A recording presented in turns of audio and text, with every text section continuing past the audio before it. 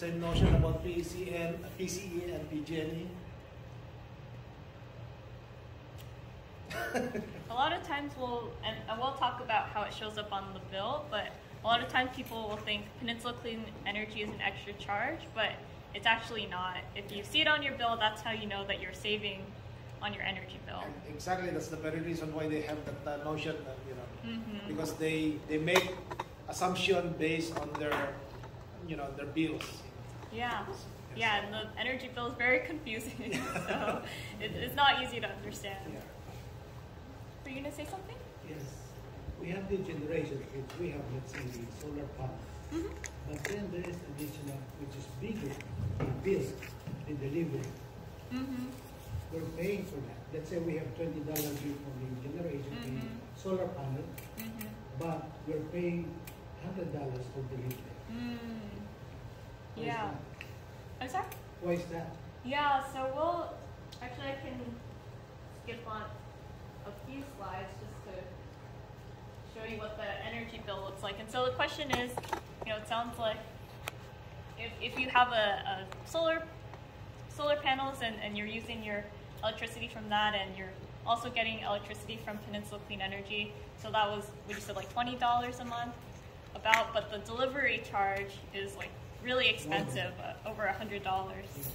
Yeah, and so it's, that is, it's, PG&E's charge for maintaining the grid. It's, for many reasons, very expensive to do that. They're kind of like catching up on some of the grid maintenance that they need to be doing. The grid charges or delivery charges also includes things like wildfire preparedness and trimming the trees so that it doesn't cause any wildfires, and just like generally improving the electricity grid. And so we do find that the delivery charge of your bill is typically much higher than the actually energy that you're using. And so That's the irony.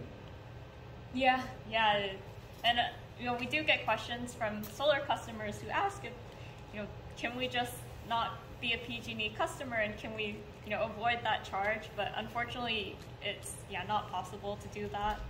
So you unfortunately do have the higher charges for PG&E. Yeah, we're using the solar energy, but PG&E have a better idea of making money out of us by charging the delivery, which is more than the energy that we take from solar panels. Yeah, the delivery fee Any is quite solution for that? expensive. Unfortunately I don't. I'm not with PG&E, so I can't really comment on that part of the bill. But I do know that is usually like 2/3 of the energy bill at least goes to delivery, and then PG&E is regulated, and so that's the charge that they're allowed to charge.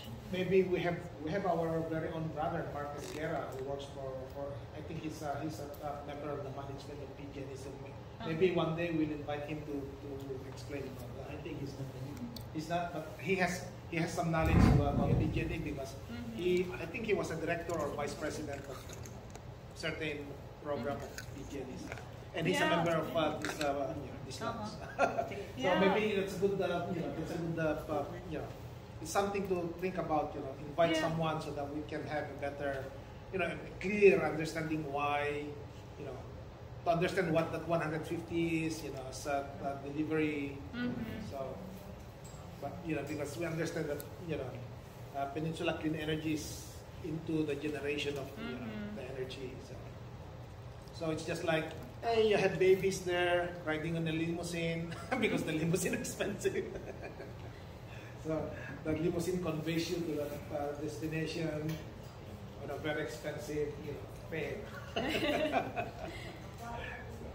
But thank you for your questions, and we'll definitely hope. I think it's a great idea. If you have a contact at PG&E, they would be able to give you more insight on that part of the bill better than I would be able to. We'll work on that. Great point and observation. So I'm going to take just to make sure that everyone kind of understood what part of the bill we were referencing just now.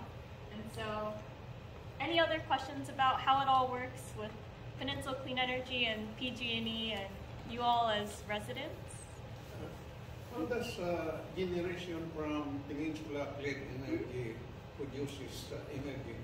Is it by solar or wind? Or? Yep, all of the above.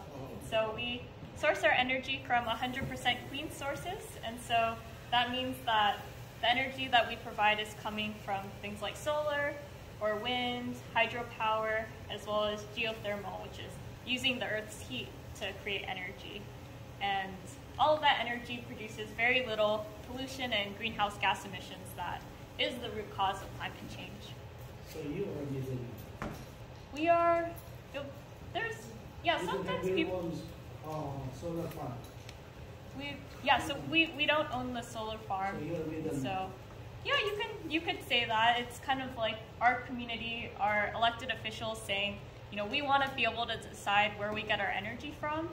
And so before Peninsula Clean Energy, everyone had to get their energy generation from PG&E.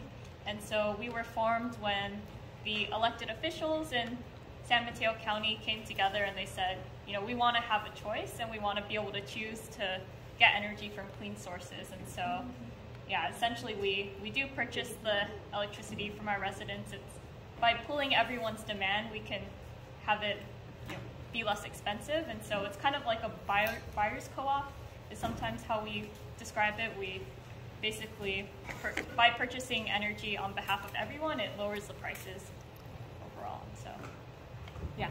Did you have another question around that? Okay. Probably the follow-up question is, what are the plants of the, you know, where are these, you know, energy generated? Mm-hmm. Where are the plants? Like, do you have the windmill place? Do you have the solar panels location? Yeah. Yes or no? Yeah, they're mostly in California. None of them are too local because it's, you know, land here is very expensive, and so it's expensive to have, you know, a solar farm or a wind farm here. But the sources are throughout California. I can show you where that information is on our website, and there's a map that shows where the different solar farms or wind farms are located. Yeah, that's why, you know, when I was explaining to some residents about this, they thought that, you know, those solar panels they see from schools, you know, from the sources of this. Yeah. So. Yeah, we do have a program where we're working with schools or with government buildings to install solar on their roofs. But most of our energy comes from the bigger solar farms that are outside of our county. Mm-hmm. So two things. Is the PG&E buying the generation from you, or you're selling the generation to PG&E, or you're just using PG&E as their grid?